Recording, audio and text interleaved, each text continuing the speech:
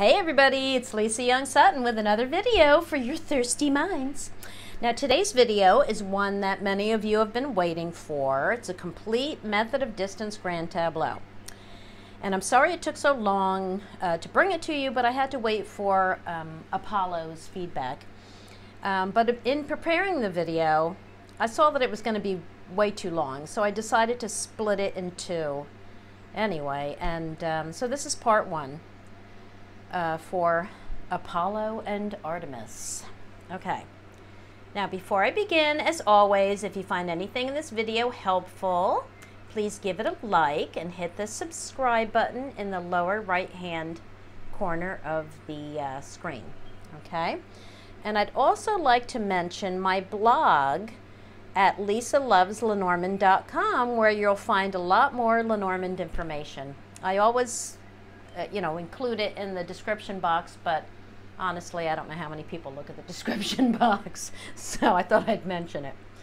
Okay, now this is a video, well, it is a video, but this is a grand tableau that I laid a few months ago for a man who we're going to call Apollo, and he's married to Artemis, of course, and they have 3 grown children that live outside the home.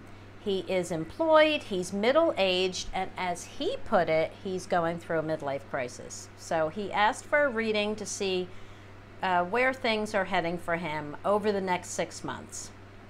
Okay, so 6 months is the time frame for this spread. This is the Stralsunder Lenormand. This is a mini deck. And where you can get it is listed in the description box below. All right, so I'd like to start by just explaining a bit about what the method of distance is. All right, so we know from the plot, okay, the Philippe Lenormand original translations, which is just the little white book. Okay, it's the little white book that accompanied all early decks. And it was created, hang on, air bunnies, it was created by the fictitious Philippe Lenormand. All right. Yes, he was fictitious, just as the Petite Lenormand and the Grand Jeu Lenormand were not used by Mademoiselle Lenormand. They were just named after her death, for marketing purposes. Okay. Just as the Gypsy Witch fortune cards mention that they are, in the introduction in their little white book, they mention her, that was her deck or whatever, and of course it wasn't. That was all for marketing, okay? Which is fine, because it doesn't matter that she never used them. All right, so this method, the method of distance, was almost lost to the English-speaking world because all of the material about it, anything that was written about it, was written in French and German and Dutch, and I'm not sure what other languages, but anything but English, really. So we can thank people like Bjorn Muris for saving this method and bringing it to the English-speaking world. So I thank you, Bjorn, for that. And those of you who have read my book, I've read the introduction, know that Bjorn was my first teacher and that the method of distance is where my Lenormand journey began. So I've studied this method quite extensively. Yes, and I have to show my book. This is my book, The Petite Lenormand Oracle. I won't read the whole thing. The whole title by Lisa Young Sutton, that's me. And this is available in ebook format also. So you can go right on Amazon or wherever you get ebooks and grab the ebook if you'd like. But I wanted to show you that for every card, in the card description pages, I do include, I include method of distance meanings for the card, and I include the plot, okay, the plot meanings for the cards. Okay? So that's that. Now, what I want you to know before we proceed is that when you use this method, when you're using the method of distance, it doesn't change your card meanings. But instead, it provides another layer to your readings, and it's a huge layer. Okay, for example, the tree, right? The tree card. Oh, wait, I have to smell my wand. Where you can get this lovely hazel wand is also listed in the description box. Okay, so let's talk about the tree for a second. The tree is a neutral card of well-being, right? And it will still be read as such, when you use this method. But on top of that, we will use it as the life area card for health, which I know you do that in other GTs also. But when we read it for health, it's now viewed more negatively, okay? And like all negative cards, we don't want to see them in the comfort zone. Okay, this is the comfort zone. I'm going to explain that in a moment, and I'm going to explain why this grand tableau is kind of separated into sections, okay? I did that for the video. All right. But back to the tree. So we don't want to see any negative cards in the comfort zone. And when we read the card as the card of health, in the method of distance, we don't want it near, because now we're looking at it more negatively. Why? Because if it's in the comfort zone, that means it's bringing attention to itself. It means that the querent needs to address their health in some way. And who wants to do that, right? When you go to the doctor, or like you go and get blood work, you don't want to hear from them, right? You don't want to get a call saying, you need to come in again. We need to talk to you. We found something in your blood work, and we need to address this, right? You don't want to hear that. So you don't want that card near you. You don't want to hear anything about your health. No news is good news. Okay. And another example is the house card. And this is a good example for the method of distance, because what is the house card? It's the card that refers to your private life, right? It refers to your home. It refers to shelter, safety, and comfort regarding your domestic life, the life of your household and your family, right? But in the method of distance, we have an added meaning, and that is of prosperity, okay? So I think that is unique to the method of distance. All right, so its location in the spread tells you how prosperous your family or household is or will be during the time frame of the reading, okay? And as you can see, it's one of his far cards. So, but anyway, that's, actually breaking down this spread is going to be in part 2. All right, so we can say that the method of distance is all about the proximity of cards to the querent's card and groups of theme cards that we call clusters. It relies heavily on the positive and negative aspects of the cards. It's typically used to check all life areas of the querent, but can just as easily be read for a single topic, which I've already made a video on. So check the method of distance playlist on my channel. Okay? All right. Another point about the method of distance is there are no houses. And before you all start crying over that, you're going to find out that you're not going to miss them at all, because there is so much to this method that you wouldn't even have time. You wouldn't even have time to add houses even if you wanted to. But you won't care, all right? Because rather than checking houses, we check clusters or groupings of themed cards.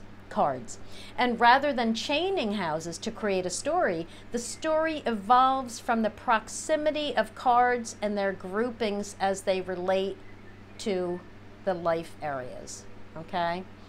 It's a different technique, all right? But this method gives you a really tight and focused reading. And you also never have to worry about when to end a chain, okay? A house chain either. So it really lends itself to certain types of readings and certain types of readers, you know, those who need or want a lot of structure and organization, because that's, you'll see as we go through these two videos that there's a lot of structure and organization to this. So if that's what you like, you're going to love this. All right. Other than no houses, we do not divide the GT up into timing columns or past, present, future. Okay? Timing columns is when you, like say you were laying a 8x4 plus 4 for 8 months, and then each column would be a month, right? So we don't do that in the method of distance, and we do not separate the spread into past, present, future. All right? The entire spread needs to be viewed as a cohesive grouping of cards, the locations of which provide you with your primary information, right? The entire GT is one spread where all the cards work together to provide a snapshot of all areas of a person's life, if you choose to do it that way, okay? But you know, the point I'm trying to make here is that they are laid for a single time frame, okay? Either a look at the past, a snapshot of the present, or the present moving into a predetermined stretch of time into the future. Okay, for me it's usually 1 to 6 months. In this case, this is a 6-month look into the future. Okay, this is a look at the present situation of the querent and as he moves into the next 6 months. All right, that's what this is all about. Now,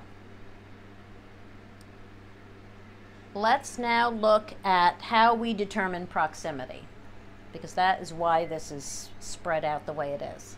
Okay, what I've done here is I've separated the comfort zone from the rest of the cards, okay?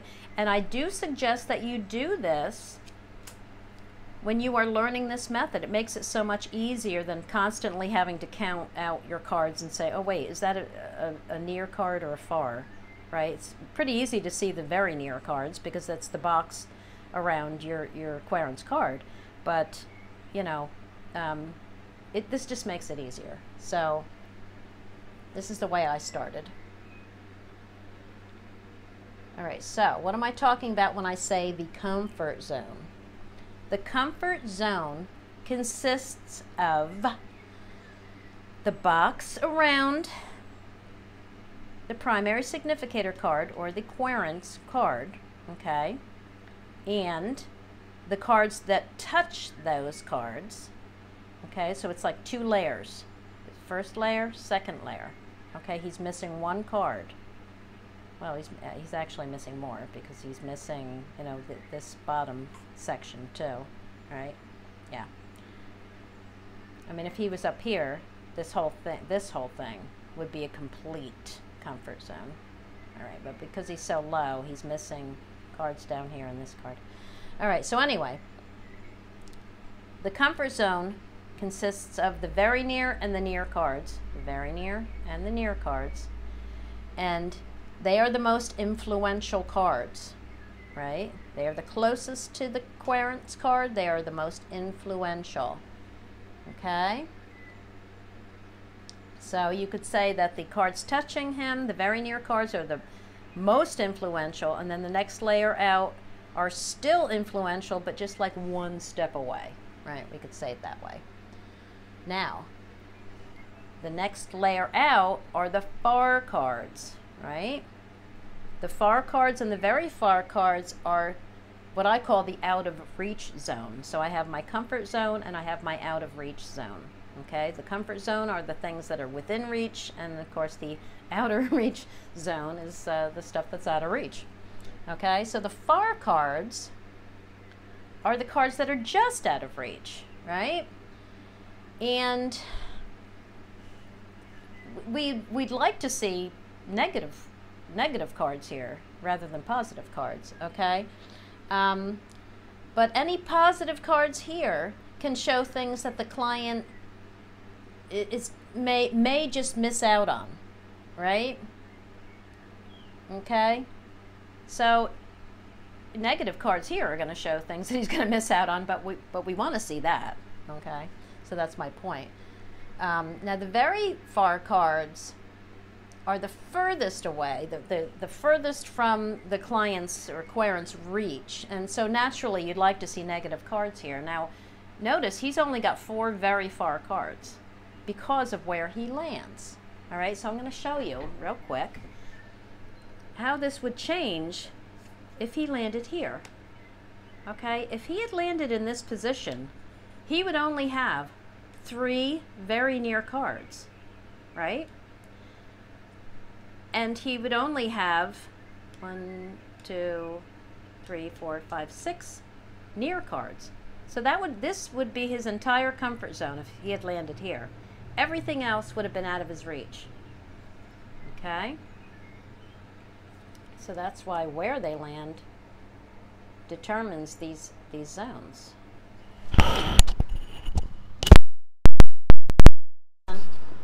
Wait. Drop my microphone. Right, there we go. It wasn't clipped properly. Okay. Now for the last part of this video, which is, like I said, it's part 1 of 2. Okay, I'm going to run through the clusters.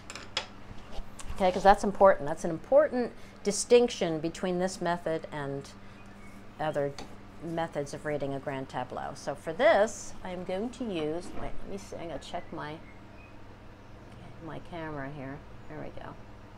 Okay.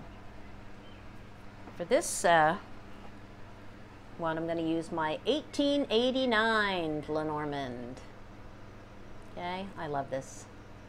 I love the box, right? Look at the box. I know I've showed this in another video. It's like, the box is gorgeous on the inside. Like, who does this on the inside of a box? Anyway, I love this deck. Okay. So, the only thing I don't like about it is the lack of playing card insets. All right, anyway. Okay, but I wanted to show you the clusters and explain what they are. So the top line here is the health cluster. The health cluster consists of the tree, the coffin, the whip, the clouds, and the tower. Okay? So the coffin, the whip, and the clouds are the cards you don't want to see near the tree. And the tower is a card that you want to see near the querent's card. Okay? But they're all part of the health cluster. Okay, so these are kind of self-explanatory why you wouldn't want to see them near your health card. But the tower is the card of longevity, so it refers to a long life. It doesn't refer to the quality of life. It refers to the length, the quantity of life, not the quality of life. So when you read the cards around it, that will tell you about the quality of the length of time the person has left. But in finding it near their card, it tells you that they will have a long life. Okay? That's why it's part of the health cluster. Okay, now the love cluster, that would be these 3 cards. We got the heart, the ring, and the anchor. Those are part of the love cluster. Okay, so we have cards of love and commitment and faithfulness. All right, so that's why they're part of that cluster. The celestial cluster is the luminaries, right? We have the sun, the stars, and the moon. Okay, so the stars gives hope for success in your current endeavors. Sun provides light, energy, and warmth. And the moon speaks of our social success and recognition. So we want all of them nearby and above, because above they shine their light. They all provide light, right? Well, this reflects light, but you know, anyway, we want them all above in the sky where they belong. Think of it that way. Okay? Shining down on you. All right, now the next cluster is the financial cluster, which I have to steal a card here. A couple cards. Wait, hang on, get her out of here. Come here. Okay. Oop. Okay, so the financial cluster consists of the fish, the ship, the anchor, and the coffin. Okay, Bjorn calls this the C cluster. All right, so the fish is the card of your cash flow and your income. The ship in this cluster represents extra money coming in.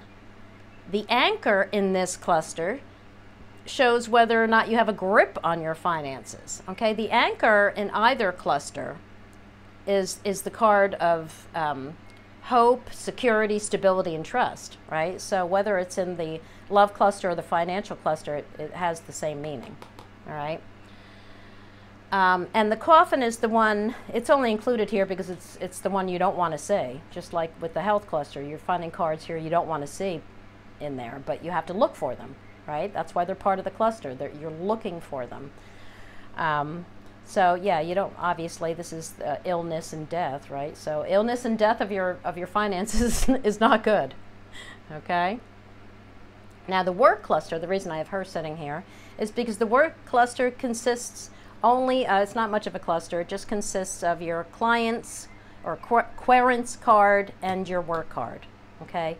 My work card is the moon, okay? Originally it was the anchor, but when I was studying with Bjorn, I switched to the moon just because he kept saying moon, moon, moon, and I just thought, I'll just switch and I can switch back, but then I never switched back. All right, so this is my whole work cluster right here. So basically when you're looking at your work cluster, you're looking for the proximity of these two cards and you're reading the surrounding cards, all right, to tell you about work. All right, the travel cluster is just the ship. Here, let me move these guys now. This is the travel cluster. It's just the ship and the birds. All right. Why these two cards? Well, the ship is self-explanatory, but the ship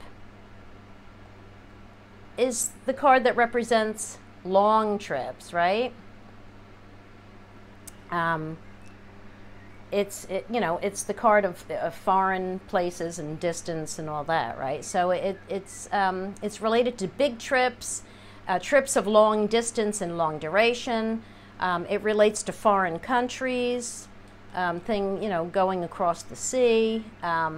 So it generally refers to vacations, all right? So it needs to be in the comfort zone, though, to refer to a trip. It's not going to refer to a trip unless it's in the comfort zone, okay? So if it's very near, it's saying that a trip will happen unless you have cards touching it, such as the coffin or the scythe, which would be like a last-minute cancellation. Coffin would just be an end, maybe due to illness or something. But if it's very near, it does refer to a trip, okay? If it's in the near position, if it's in the near, cards, it tells you that a trip is being planned and will probably come about soon, like within the time frame of the spread. Okay, so if it's in either of those sections, if it's in the comfort zone, it does refer to a trip. Now the birds, you're wondering why the heck is the birds here? Okay, the birds is interesting. I love this because what is the birds the card of? It's the card of everyday stresses when near, right? But when far, when out of the comfort zone, it refers to a short trip. Now this makes perfect sense to me because what's the remedy for daily stresses? The remedy is to take the day off and go somewhere, right? So if the birds is near your querents card, you're stuck with all the everyday stresses. But if it's far, you don't have all those everyday stresses. Instead, you have like a day out. All right? So I love that. I love that. I love that meaning for that card. Okay, so the next cluster is the cluster of adversaries. That's down here. Okay, here we have the cluster of adversaries. We have the snake, the fox, the mountain, the mice and the mountain. Okay, Bjorn calls this what does he call it? The gang of misery. Okay. I mean, why are they in here? Well, you know why. Okay, I mean, the snake brings adversity in the form of lies, betrayal, intrigue at worst, or difficulties, complexities, or complications at best. Okay, when it's in the comfort zone, it always brings tension. The fox is the card that warns us of wrongness and asks us to be on guard. And the closer it is, the greater the risk, right? Remember that the fox is the card of self-interest, which can manifest itself in the form of trickery, manipulation, backstabbing, and deception, right? So when near, the fox is trying to outfox the client, right? Okay, so the mountain in the near position brings enemies and obstacles close to the client, right? And the mice, I'm talking about the mice last because it's a bit different. It's a negative card wherever it falls, right? But in the comfort zone, it brings the possibility of recouping whatever it steals, okay? So the mice and the cross are the exceptions to the distance rules for negative cards, okay? They add something positive, a bit positive when they're near, okay? And what's positive about the mice near is that whatever is taken, whatever the mice are stealing, you have the chance of getting it back, okay? So, I mean, the mice can show a literal removal of something of value or a symbolic theft, such as the client is missing something or there's something missing from their life, right? Okay, so if this is far, it's gone for good. Now, the next cluster is the interpersonal cluster, which is the child, the dog, and the garden. Bjorn calls this one the close circle. I call it the interpersonal circle. And what do these three cards have in common? Well, they all relate to how we interact with other people as well as how other people view us. So the closer this group falls to our card, the better our dealings will be with our friends and the people within our environments with whom we interact, right? So they all refer to like social acceptance and appreciation. And when surrounded by favorable cards, they show that they show harmonious dealings with others that make us feel, you know, warm and fuzzy and safe and respected. All right, so we want these cards near. We want these cards far, except for this one, and we want these cards near. Okay, the last cluster is the Providence cluster, and the Providence cluster is the lily, the bouquet, and the child. So come here, child. Okay?